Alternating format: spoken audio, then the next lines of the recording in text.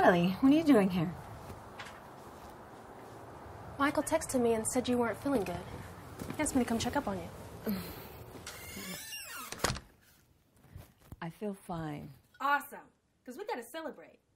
It's not every day your favorite cousin buys a badass house. Wine, you do know I'm pregnant, right? Yeah. This is for me.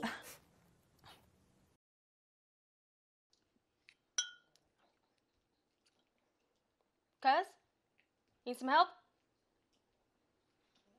Carrie?